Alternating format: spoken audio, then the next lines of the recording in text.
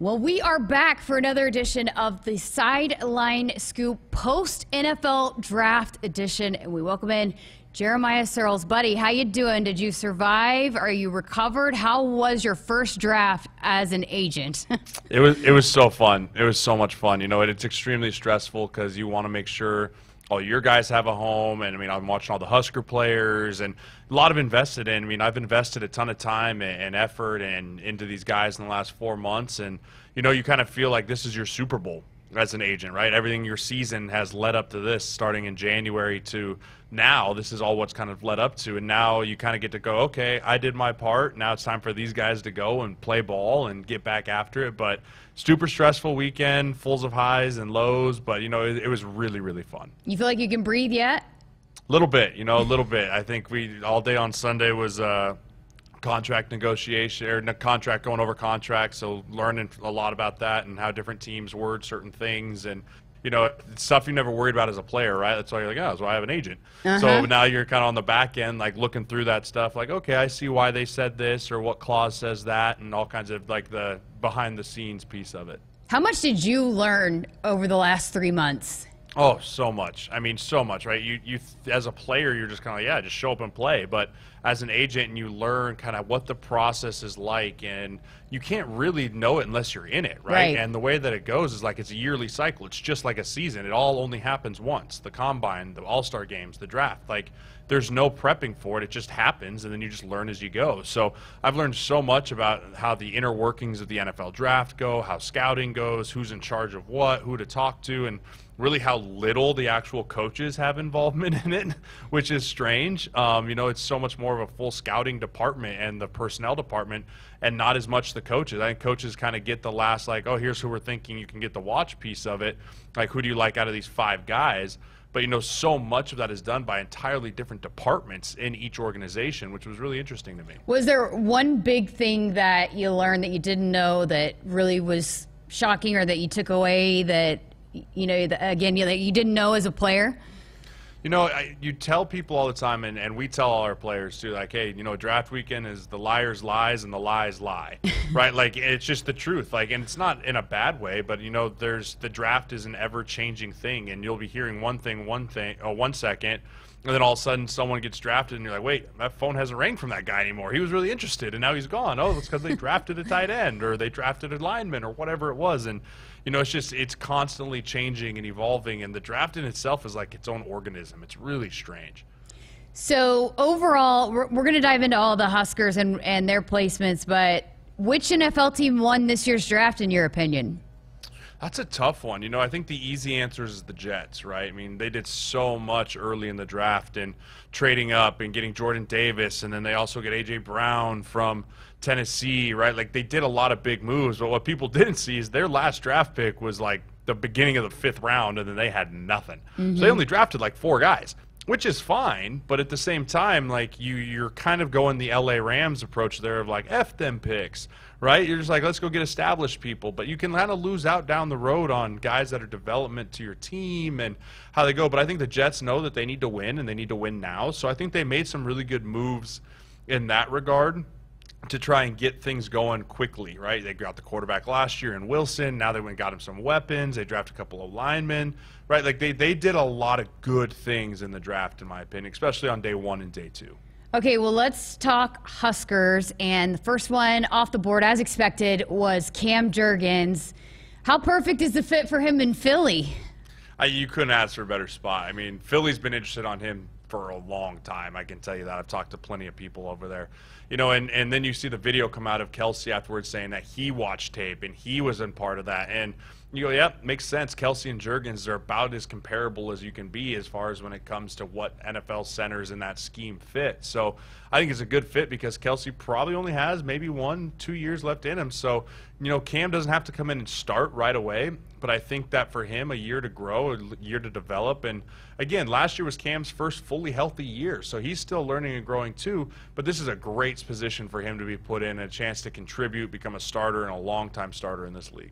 Yeah, Jason Kelsey, he said that Cam was his favorite player in this entire draft, and that they asked him to help maybe look at a potential center, and he said watching his film, he just loved it.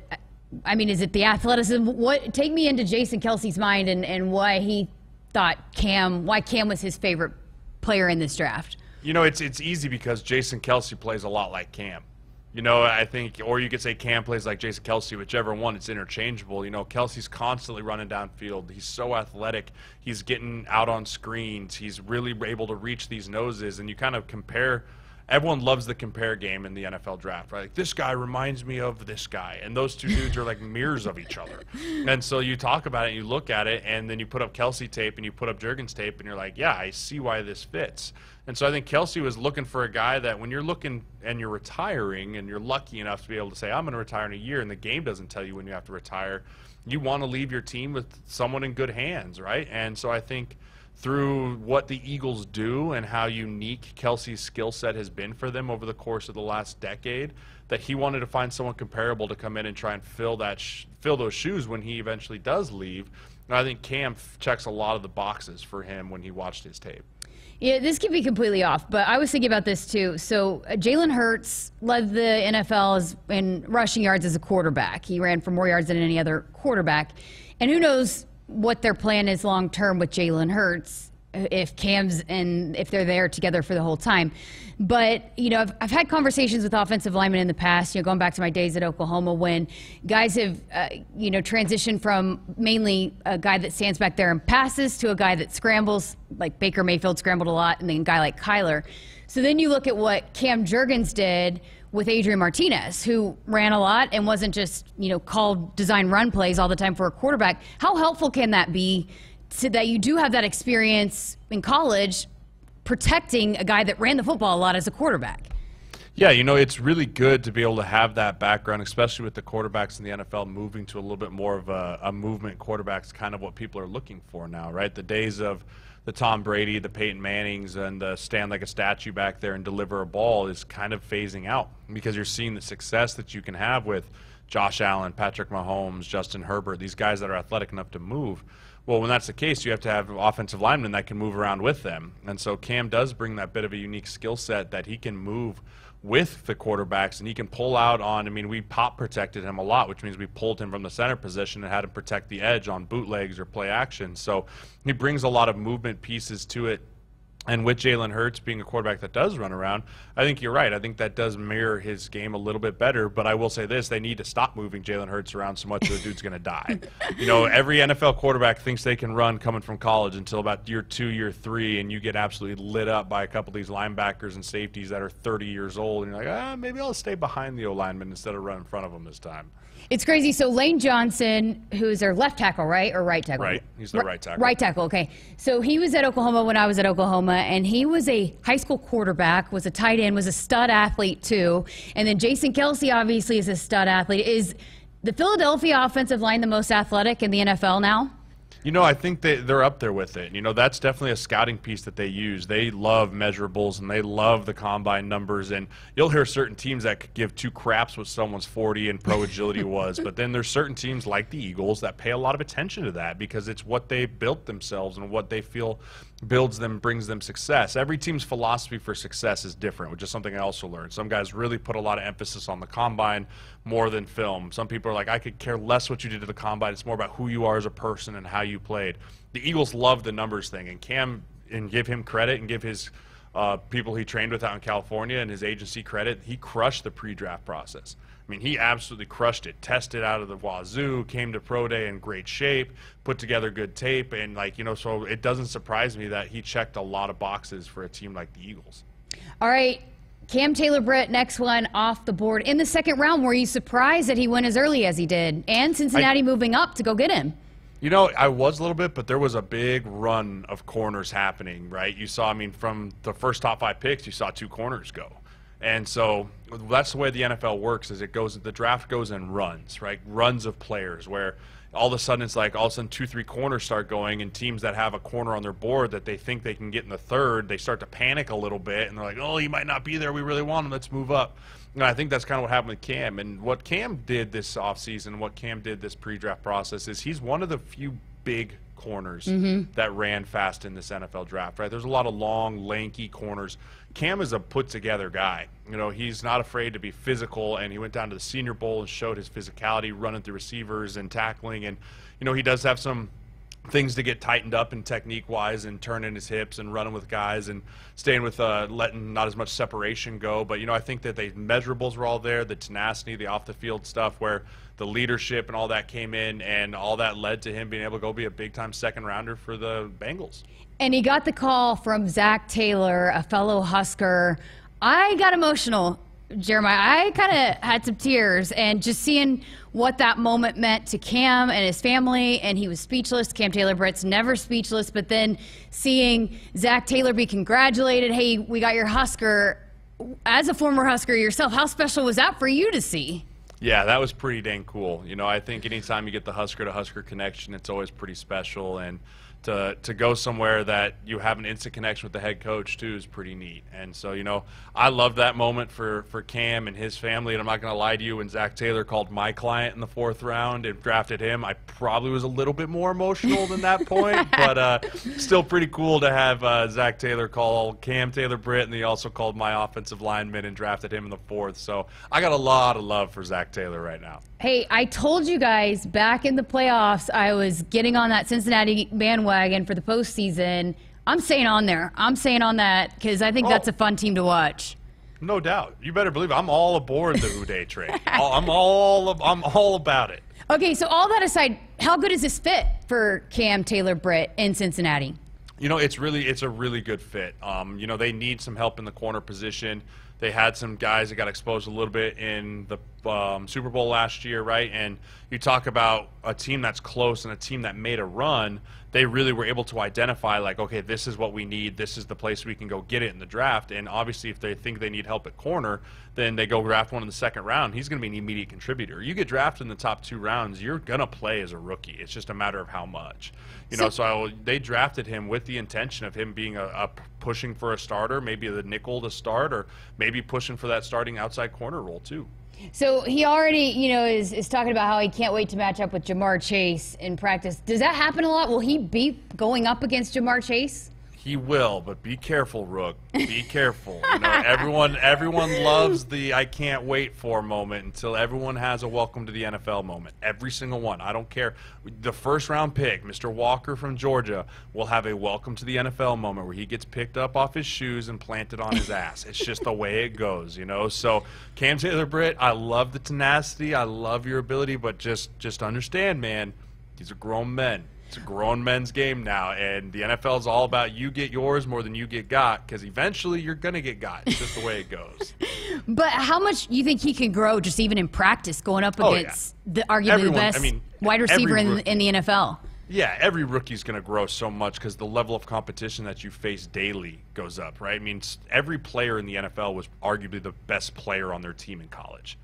And that's why the argument of, like, oh, Alabama could beat Cleveland is the stupidest thing I've ever heard in my entire life, right?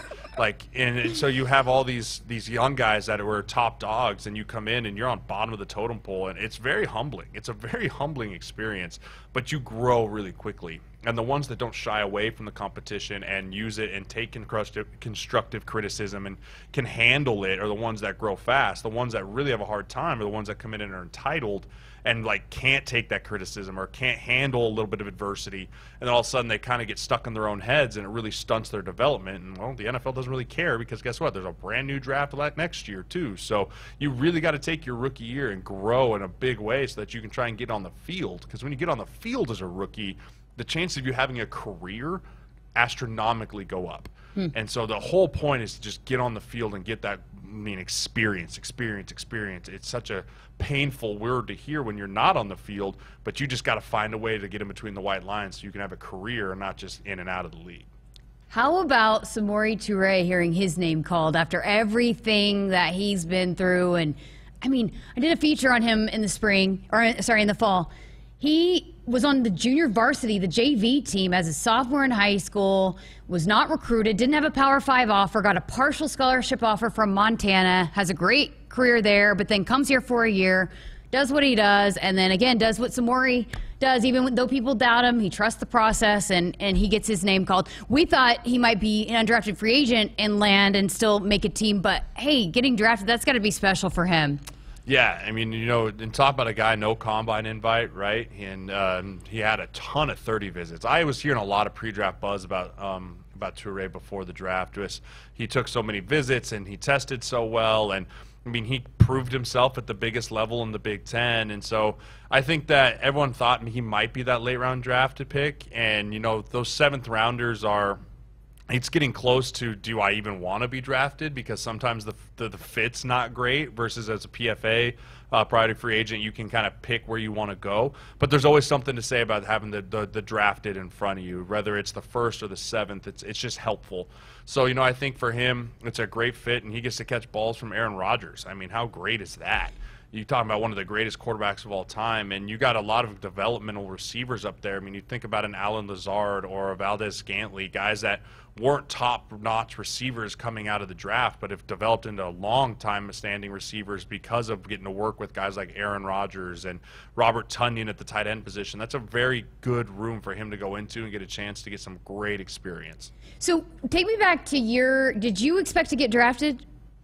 I was told I had a late round grade, but that's just a way of saying, that's a way of agents. We cover our butts by saying that. But, I did not anticipate getting drafted. It would have been a nice surprise, but it wasn't something I thought was going to happen. So, because you just said it, after those first 1, 2, 3 rounds, everybody's kind of level no matter if you get drafted or not. But there is still something about hearing your name called in the draft. So let's talk about some of those guys and the undrafted free agent status, because, and you talked about this, sometimes it's better, even though there's this, stigma about getting your name called in the draft. Sometimes it's better for you to not have your name called, so then you can get a better fit, right? Yeah, I mean, and it's hard to convince players of that, right? It's easy for me been in it for 6 years and see how it works and pull myself out and put myself in the agent role and explain to a player why we think it could be better. But, as a player, you still want to see your name come up across the screen and hear the dun-da-da pick is in, right? And so, but I'll give a quick example. Austin Allen, one of our clients who we all know and love here, as, he was coming to it, and he signed a nice free agent deal with the Giants, and there was another team, and I'm not gonna say who, but there was another team that was like, we really want Austin and everything. It's like, you guys drafted a couple tight ends. Like, why would we send him here, right? Like, and I love every front office or every guy tries to make it seem way complicated, right? This team goes, well, there was nothing we could do. We just really wanted to get him here, and I mean, nothing we could do. I was like, could have drafted him. Like, it's not that hard. Like, you could have just drafted him in the 6th or the 7th. Like, it's not hard. And so you get teams that get kind of salty about, like, why we went to other places or why didn't you do this or that, But when you're able to look at it and do a roster breakdown, I mean, Austin Allen's in a phenomenal situation where I have very little doubt that if he handles business, he'll be able to. They drafted one tight end in Daniel Bellinger up there, and they have no established tight end in New York, and so we were able to get him into a great fit. And that's what you hope your agent does for all these. I hope for Stilley's sake, and I hope for Damian Daniels and Williams and all those guys, that their agent did a great job of not just trying to get them the most money or get them the most signing bonus, but really making sure the roster situation gives you a chance to make the team, right? If you go put yourself in a room that they drafted 3 dudes, or there's a ton of vets that have established guaranteed money, your chances of making the roster are really slim. And now, yeah, you might have got a couple more grand on your signing bonus, but dude, you're talking about you could make $705,000 next year. Is that $3 grand on your signing bonus really worth not having an opportunity to actually make the team?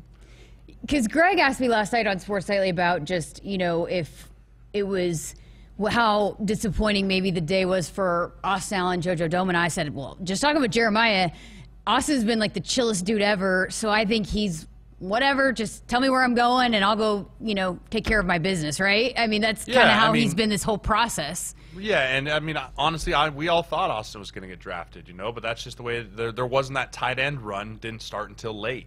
And so there was a lot of tight ends that had draftable grades that didn't get drafted, and there was some that I drafted that blew my mind, but I won't go into that. But, a guy like JoJo, where he had a lot of hype coming in too, and where you go, but, the biggest thing for him is, I think we talked about all the time, someone has to have a vision for JoJo Domann, right?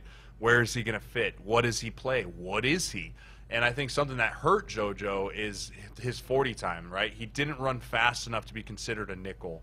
but he's also not considered big enough to be a true linebacker. And so he really does play that hybrid role, which there is a need for, but when you don't see him as a starter in that hybrid role, and I'm not saying he's not, but I'm saying obviously the NFL doesn't view him as a starter in that hybrid role right now, that's probably why he fell into that undrafted category. But the Colts is a great fit for him too. They've got some really athletic linebackers that they love putting in there with Leonard and those guys. So I think he'll fit in and he could be a guy that plays special teams in the league for 10 years and becomes a special team ace too, which you can make a lot of money and a great career doing that as well. Spoken like Will Compton, right? Yeah, 10-year vet, right? And apparently Will Compton said JoJo's going to be the only linebacker if he got drafted that wasn't going to be a bust this year. So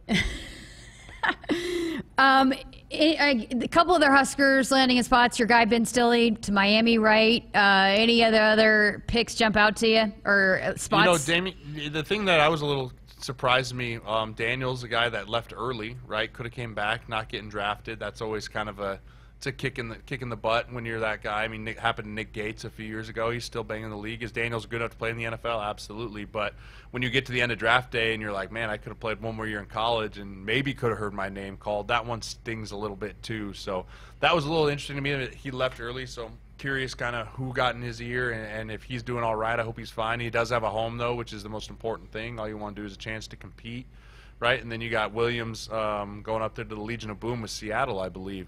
Right, so we talk about a place that knows how to develop corners, develop DBs, and get a chance to go up there and take a shot with a team that's kind of rebuilding a little bit. So, that's a good spot for him to land as well. What does it take to go now that these guys, whether it be Samori or these undrafted free agents, now what's the process like, and what does it take for them to secure a spot on a team? Yeah, so there's two weekends of rookie minicamp. So the first one is this weekend. Half the teams do the rookie minicamp this weekend. The second half does it next weekend. So it gives guys that are rookie minicamp tryouts, so not priority undrafted guys, but just tryouts, 2 opportunities. So they'll fly out either this week or next week, and you get a playbook, and you just got to start grinding, right? You're already behind, which is what, they put the rookies in a bind right away. You're already 2 weeks behind because guys have been there at OTAs starting last week or even this week. So you're behind and you got to come, and the big thing is you just got to start really just understanding, hey, everything I just did in the last 4 months is great, but none of that's going to help me make the football team, right? Like running my 40 and doing all that, cool. I got to be a football player. I got to get back to moving this guy from point A to point B against his will, or running around this guy, or whatever I have to do. And you also have to do the mentality shift of I'm no longer the man, right? If I got to go hold the bag, I got to go hold the bag. If I got to run down on scout kickoff, I got to run down on scout kickoff. And you just find a way to make yourself valuable to that team. And that looks different for every position. That looks different for every player. But the more you can do, the longer you can stay. So you just start trying to showcase yourself, and really you're selling yourself via your play and how you handle yourself in the building to your coaches, to people around, so that come in September, you want guys standing on the table going, we can't cut this guy because he's going to help our football team. Or, hey, we can put this guy on the practice squad because he's good enough that he's one play away to be on our active roster, but we just don't have a space for him right now, right? You just got to find a way to stay in the league, because once you're out of it, it's really hard to get back in. All right, what's next for you as the agent? Yeah, well, first I get to take a little bit of a deep breath here, right? So like I said, January through the end of April is like my season, right? It's 4 months.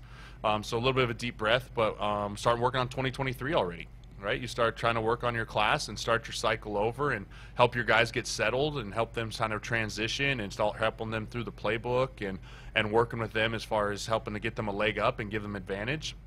And also you start working on 2023, finding guys and starting the recruiting process for them, because you do your recruiting during the summer and then kind of let them go play their ball during the fall. All right. So breaking news while we're taping this podcast, another defensive line commit out of the transfer portal. So they needed that, right? That was going to be a big emphasis going into this summer is hitting that portal with defensive line. Got to make you feel good, right? 2 big commits here in the last week. Yeah, I mean, obviously, and with the departure of Casey, that's even harder with a guy that did leave the program. So that was already a thin group, but already can tell that the Huskers are making moves to refill that position. That was a strength of ours last year. So I think that it's good to hit that, because in this league, in the Big Ten, you've got to control the line of scrimmage on both sides of the football if you want to win football games. What's next for these guys? What are they doing now? I mean, it's finals week, but what's next? Yeah, you get to go home, right? This is kind of your little bit of a quote-unquote summer. I know students usually have a full summer, but as a student-athlete, especially with a fall sport, you get about 3 weeks. So they get to go home a little bit in May and regroup, see friends, see family, and take a little bit of R&R, and then you come back usually around that first week in June or maybe even that last week in May and start on summer school and start the summer conditioning program because, I mean, shoot, we're going to blink here pretty quick, Jessica, and you and I are going to be sitting over in Ireland going, holy crap, we're kicking off against Northwestern. Oh, I can't wait. I can't wait. Hey, how's Oliver after his debut? How's he handling his newfound fame? You know, he keeps saying he wants to go see the Huskers, so I got to get him back down in there. And he's always putting on my Husker helmet, running around here. So I think I'm starting the brainwashing early for him, so that it's an easy transition into Husker fandom. Got any fun family stories that we missed in the last month? You know, I think the biggest thing is we're body training. So my son's favorite thing is he'll take a number 2, and then he'll go, Daddy, look. Big one. I was like, oh, thank you, son. Thank you so much. So that's kind of his favorite thing to do right now. So I guess get to hear about nice big poops from my son. Oh, that's amazing. All right, well, that is the draft recap. I guess the next time we'll be taking a break here, but then we'll get back to it, and we'll be really diving into this 2022 football season. How about that? I mean, starting summer, there's nothing else to talk about. Baseball is boring. No one watches the MLB. So, you know, there's football, and then there's stuff to talk pre-football. So I can't wait, and I'm excited for the Huskers this year. All right, get some rest. Rejuvenate, Absolutely. Recuperate, and enjoy some time with the fam. I appreciate it. Go Big Red. All right, and make sure you subscribe and like wherever you listen to never miss out on a Huskers Radio Network podcast. For Jeremiah Sirles, I'm Jessica Cootie.